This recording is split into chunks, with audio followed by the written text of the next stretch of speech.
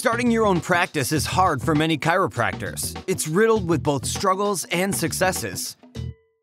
But here at the Chiropractic Philanthropist, we make it easy by having chiropreneurs and entrepreneurs share their struggles and lessons learned in life and business so that you don't have to make the same mistakes. And now here's your host, Dr. Ed Osborne.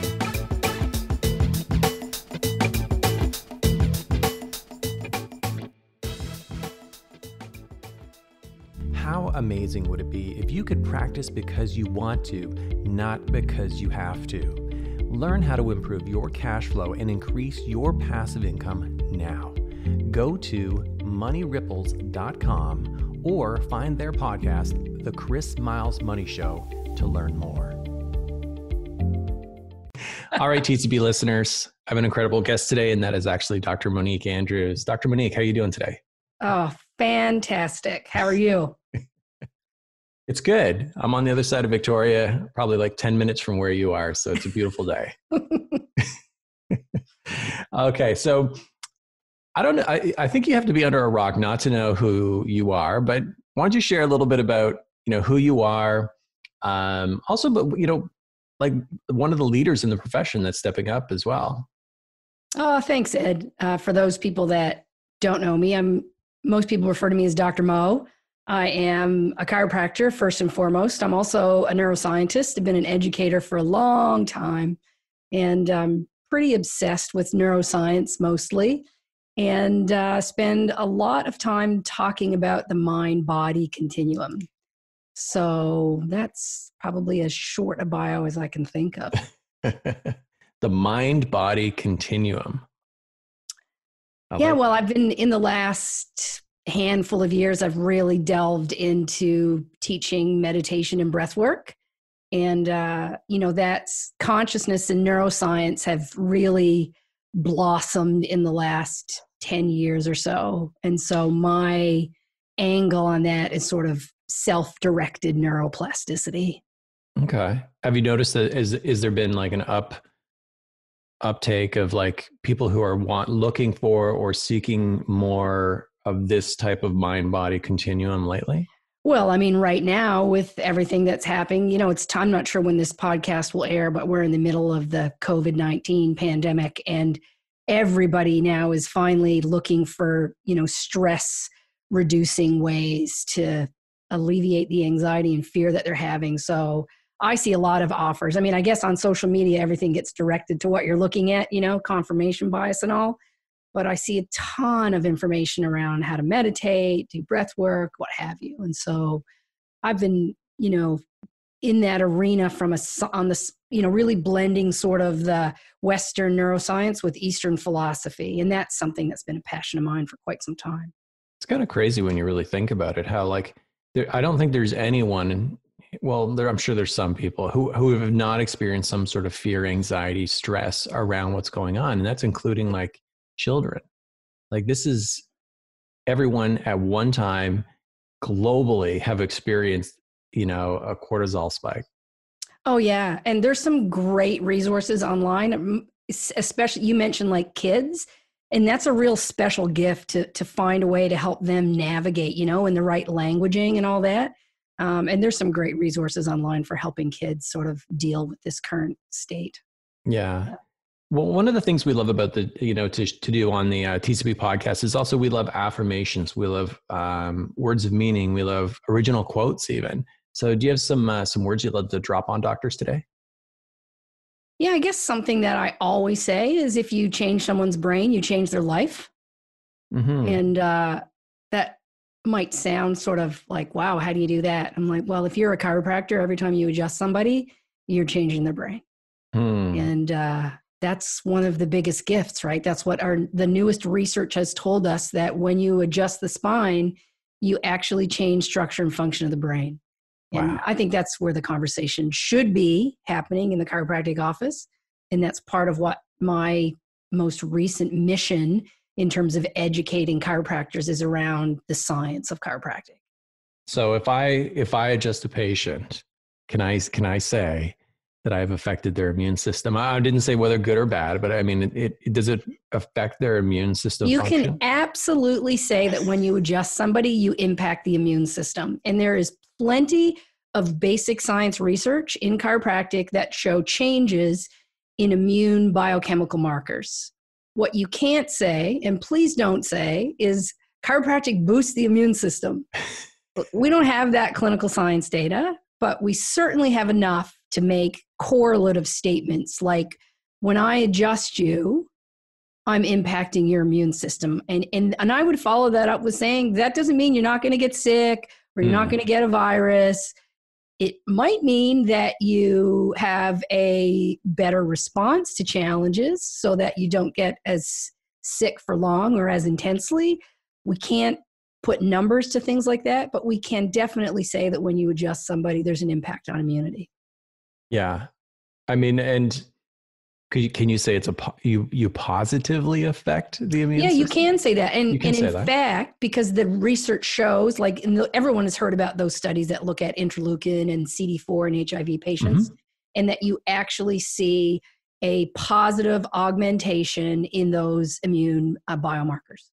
Yeah. You know what's interesting too is like, because I'm literally like, I've never been so incredibly busy in my life. And it's more from a support perspective of just like from 8 or 9 in the morning until 4. And one thing that I'm kind of observing, and maybe this is more discussion based, is that, do you think that because a lot of the chiros who aren't practicing right now, do you feel like maybe they've lost a little bit of the sense of who they are and their identity? Because we are people who adjust, and we know we get that positive. When I was in practice, I got just as much back from being in practice with working with people as I did when I gave the adjustment. So do you think that that's probably part of the stress and anxiety as well? Definitely. We know that from people, like when people retire, for example, it's like all of a sudden it's like, who the hell am I if I'm not my job X? And I think because as chiropractors, what we do is not just a job, but it's so much our life and like the essence of who we are. I'm sure there are many chiropractors, and I've spoken to many of them, who really are struggling right now in sort of like just that real gray zone of, almost panic, but, we're all hopeful, right? I mean, as chiropractors, we tend to have an optimistic perspective. And so we're hopeful, but at the same time, one foot is hopeful and the other foot's going, what the fuck's going to happen? Yeah. I mean, and everyone is feeling that. I don't know anyone who is not feeling that right now. Yeah. Cause in reality, I mean, this could go anywhere. I know the narrative I've created. It's going to be over real soon. On the 1st of May. Yeah. Yeah. And I mean, but it's, I do see, and I am observing it, and I'm encouraging people too, is to go in, like start with doing the inner work. And I think a lot more people are doing that versus the outer work, right? Like, and there's such a focus on mindset, or not just mindset, but skill set upgrade right now, I would say. Wouldn't you agree? Yeah. Yeah. And it's, what's really interesting is that I think I would be surprised to meet a chiropractor that didn't at some point do a little bit of personal development work. But for the most part, I think people gloss that over. And if you haven't really done the work to figure out your shit, you're feeling it now. Everyone's exposed. Yeah. In some way. Like, I'm not saying we're all seeing it. Like, I mean, whether it's your health, whether it's with relationships, I mean, there's people who are confined with their partner. They've never been combined. Like, so everyone's kind of seeing different, how they're operating and maybe doing some work. So I like how this discussion comes back to the mind body continuum, because that's really what I think a lot of people really are starting to focus on, is really looking at, like, why am I here? What am I doing? Am I really happy? All of those different discussions. And with happiness, I'm going to bring it into that's my segue into the struggle. So this is the shit sandwich. It's like, so everybody has eaten the crap sandwich at some point in their life. and Yeah. especially chiros, it seems. So tell us a time when, just drop it on us, like a time where you struggled, like you just fell flat on your face, you experienced the struggle, you made it through, and what you learned from that. And then, even more so, like, how do you apply that to your life or your business and to the people that you mentor today?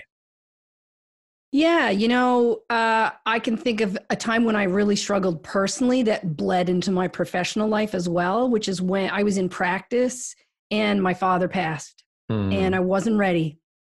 And if you've lost somebody like a parent or somebody really close to you, there's a weird thing that happens. If you don't like fall apart right away, you feel like you're fine for about the first 2 or 3 months.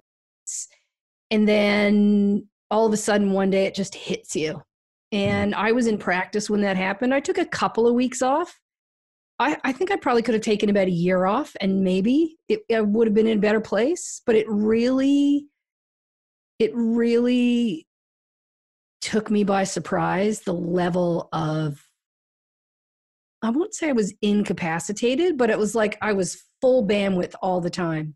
Like people couldn't physically touch me. I couldn't deal with any level of stress. I was just like a pot on the boil, And it really made me question who I was, why I'm doing what I do. And so there I was in practice and not wanting to be there. And I think that happens to most chiropractors at some point in their journey where they're in their practice and they're like, I don't want to do this anymore. And it took a lot of work to get out of that hole. And I did, with lots of really great therapy. But it's, for me, it was you can't get through this alone.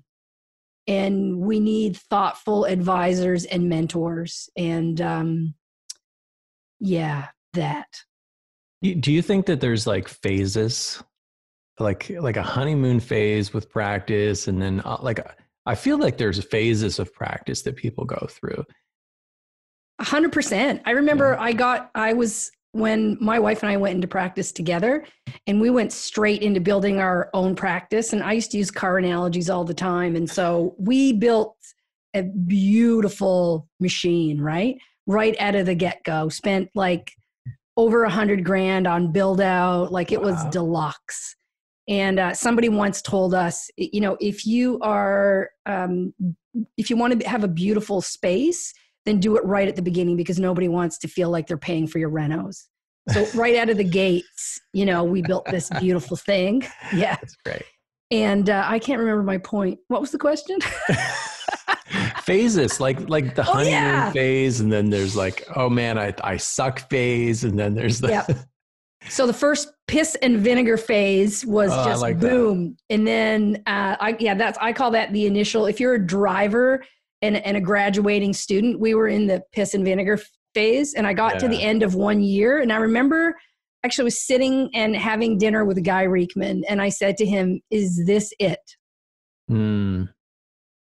Where does it go from here? And we ended up having a great conversation, and I stayed in practice for another 10 years. But it's interesting. And there's something that happens, I think, to chiropractors. So we got through the piss and vinegar, hung through. My father died somewhere in the middle of that. And there's something that happens around 10 years. And I think it's a time when you're like in it for the long haul. And I've got friends, that have been practicing for 40 years, or you pivot and you go in another direction. And that's what happened to me. Yeah. Totally. I mean, so I was in practice just going on 13. It would have been actually over 13 years, going on 14. And then, life circumstance happens. Yeah. But there was that point, probably around the 10-year mark, where I remember the day that we hit like 700 visits in a week. Wow. And I was like, wow, okay. And now what? And so I asked my coach, and he goes, 800. And I go, is this it? Is that what it's about? It's the problem with goal setting, right? It's the problem with goal setting. What happens when you get there? Do you remember Live Aid? Bob Geldof? Yeah. Yeah. Right? Yeah. And so he created this thing. Was it called Live Aid or Band Aid to start? Live Aid. I think it was Live Aid. Yeah. Yeah. So they had these concerts all over the world on the same weekend. For those of you that don't know, look it up. It was probably, I think, the largest sense of community that certainly me as a Gen Xer had ever experienced. And so Bob Geldof creates this amazing thing, brings the whole world together in concert. And there's a great book, and the book is called Is That It? And he recalls the point when he's standing on stage and he's holding his fist up and he's like, fuck, is that it? And I think that happens to every chiropractor. It's like, am I in it forever? Or, okay, I think I've learned everything I've learned. And so for me, after about 12 years, I got to I think I've learned what I'm going to learn from being in practice. Yeah. And there's lots of ways to serve. And you don't have to be over a table to be serving in this profession. That's interesting, because like, I mean, here's where you made the shift, right? The pivot, right? Like so many doctors are trying to pivot or are pivoting right now. Yeah. And then even myself, I had to make a pivot, right? Out of survival necessity. And there's a lot of doctors out there. The reality is it's survival necessity right now. So they have to pivot too. Yeah. So I totally empathize with them. I feel their pain. But, moving forward and looking forward, I do feel things are going to be different, but they're going to be better in the future as well.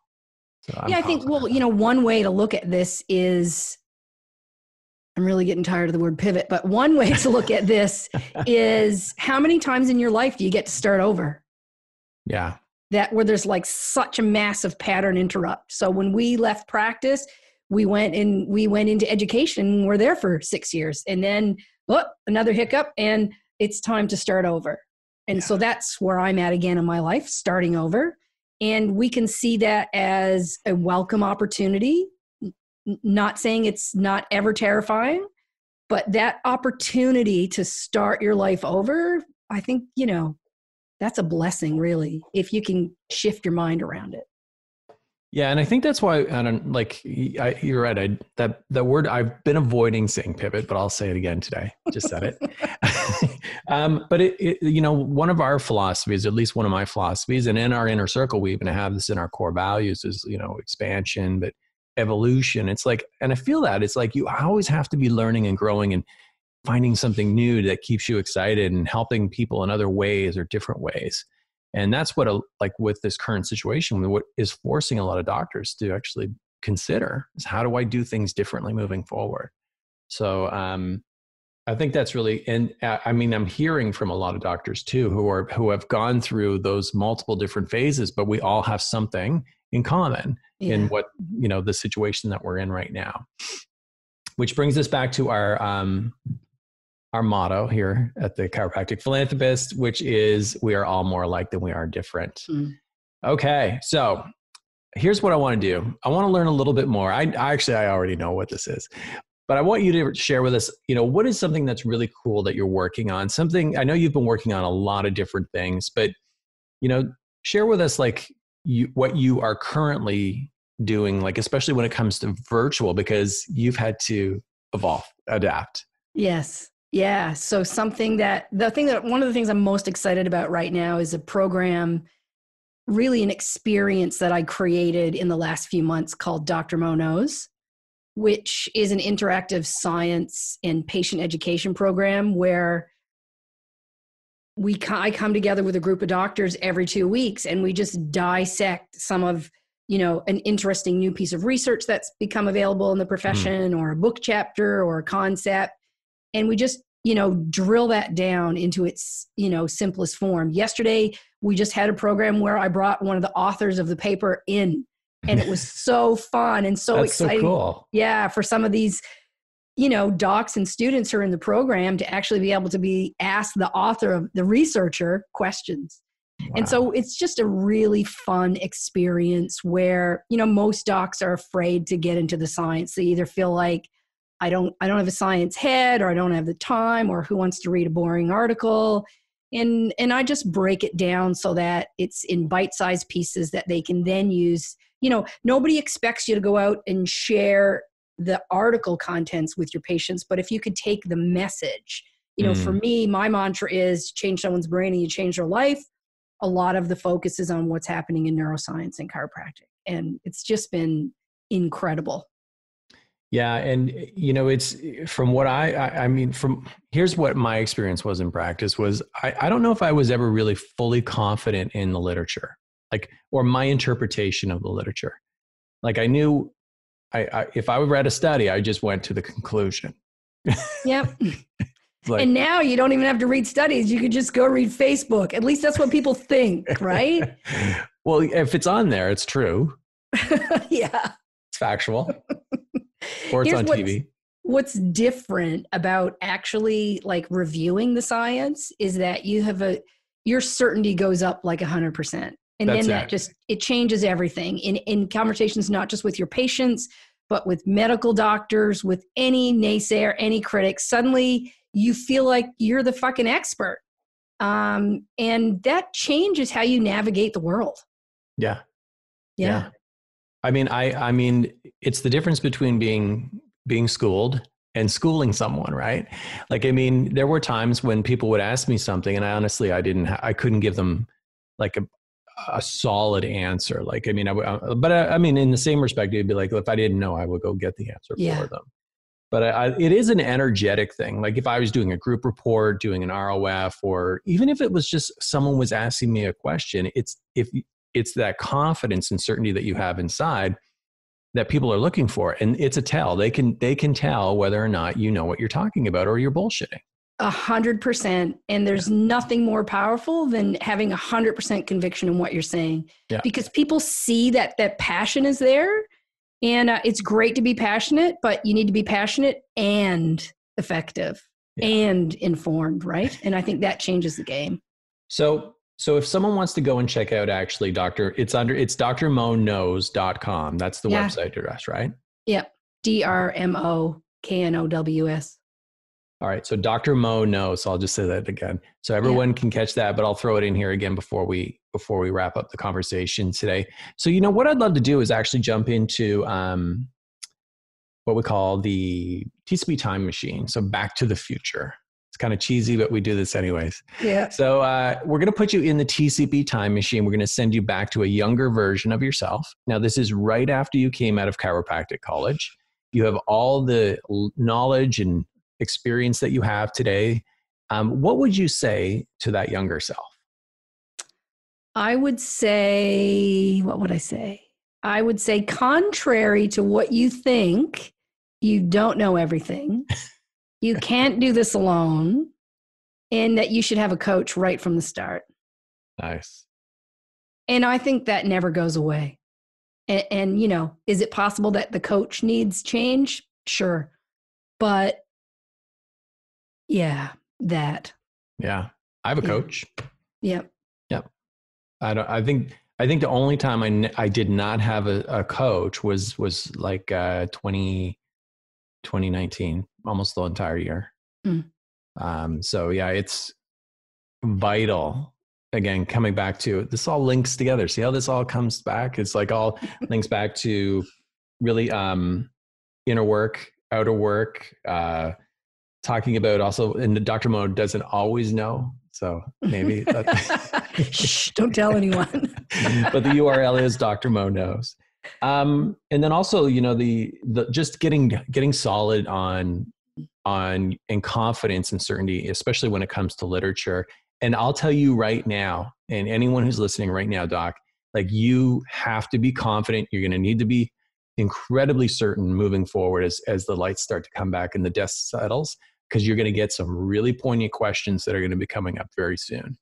And everyone's Googling this SHIT. Oh, right? Yeah. And lots of people think they're an expert, but it's there's a very thin veneer of understanding. Yeah. And if you can dip down deep below that veneer and be that voice of confidence and reason for people, you're going to be their go-to. You're going to be the trusted advisor. And here, I don't want to get into a fear conversation here, but I mean, one of the things that would happen is people would go see their medical doctor, and their doc didn't, just simply because they didn't understand the literature or they didn't know what we do or understand, they would say, no, don't go and get checked. You shouldn't see a chiropractor. And I feel like moving forward, that may even we may have that same kind of a block coming up, but it's going to be for a different reason. Would you agree? I mean, we might see some of that. Yeah, I think so. And really, that's going to vary from region to region. But here's the thing, right? Medical doctors actually don't read journal articles either. No.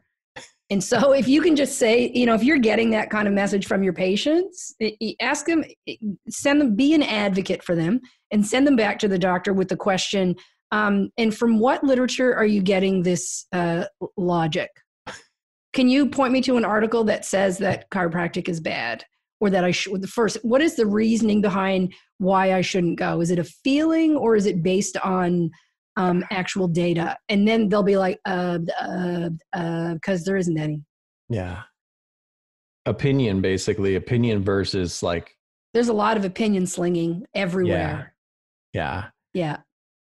And when I say opinion, it's like majority opinion. So like getting a group of doctors together who say that same thing is not the same as research. No. Right.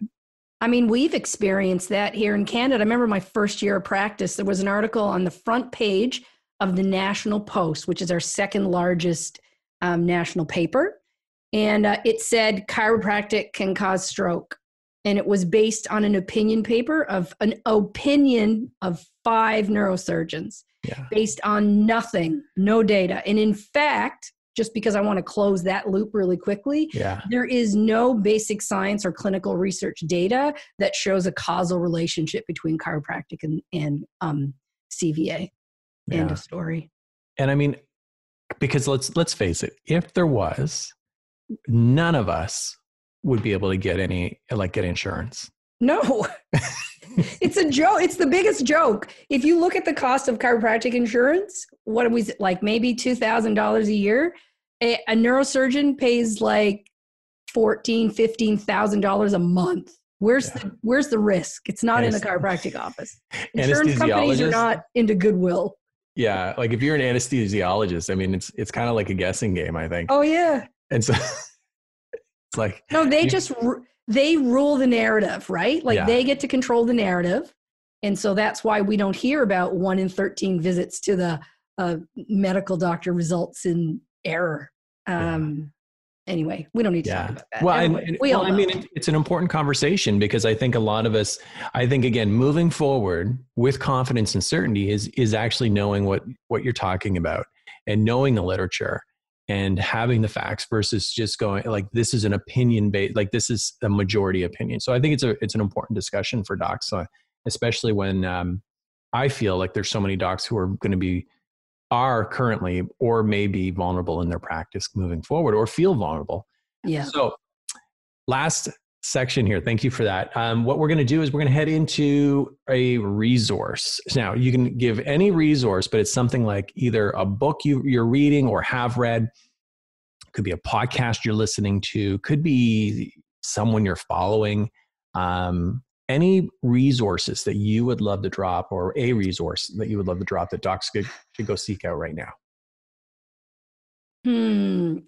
I think an area that a lot of we as chiropractors are constantly putting our hands on people, and an area that I think we may be lacking is in trauma-informed care. And that is just being aware of what people's experience in the world has been and what's the best way that you can connect with somebody and not, create any triggers or things like that happening. And so there's a number of resources around that. Peter Levine's Waking the Tiger, he's the guy that created somatic experiencing. If we have some extra time right now, why not upskill? Things like somatic experiencing and how we experience the world and trauma in our bodies is something I think should be taught in chiropractic school. And Gabor Mate, he's a brilliant guy that talks a lot. He wrote a book called When the Body Says No. And I think that's a must read for anybody that provides healthcare on the planet, maybe for everybody. Gabor, Gabor Mate, Mate, When the Body Says No. Yeah. I've never seen a time when, clearly this is unprecedented, but I've never seen a time when people are seeking more knowledge than ever before. Well, and there's pressure, right? Because here you are, you have some extra time. Some people are saying, upskill. Some people are saying meditate, do personal development. It's like, this is my advice. My advice is whatever you feel really called to do, that's what you should be doing. And, don't listen too much to the people that are on social media 24/7. Just do what feels right in your body. Have a couple of really trusted advisors and, tap into them. Yeah. Yeah. Bring the circle in. Yeah. Awesome. Cool. All right, everyone. So I want to thank Dr. Monique Andrews for being on the show today, TCP. You can actually head over to thechiropracticphilanthropist.com. We will have a webpage dedicated to our discussion with Dr. Mo today. We're also going to have a link, so you can actually a direct link that goes to drmoknows.com. If Dr. Mo would like to drop any other links in there, we'll drop them in there as resources. If you're on your mobile, go ahead and actually open up the show notes right now, and you should be able to find that link or those links right in the inside of the description. Cool. I want to thank you so much for being on the show, and so, as I say, for giving back today. Thanks, Ed. It's a real treat to get to spend some time with you this afternoon. So you've heard the struggles, you've heard the successes, and this episode is done. But there's still so much more to come and so much more to learn. Head on over to thechiropracticphilanthropist.com and sign up for our newsletter, where you'll receive free practice building tips and strategies, including how to market your practice with your very own podcast and so much more. Thanks for listening, and we'll see you next time on The Chiropractic Philanthropist.